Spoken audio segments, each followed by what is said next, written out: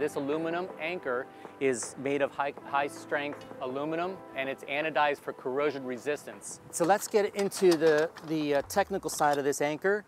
One of the things that we have here is it's set at a 30-degree angle for sand and hard sand.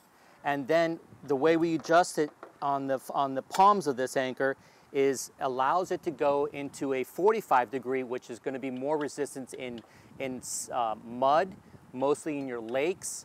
But this is a very popular angle right off the bat.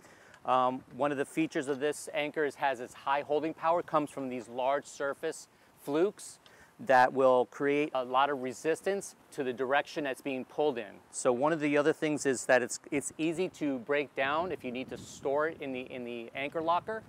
And it's also a great way to keep this as a secondary anchor for if you have a windlass already built into your boat. So I hope you found this video informative, and if you have any further questions, please reach out to us at lewmar.com for any customer support you need. Thanks for watching.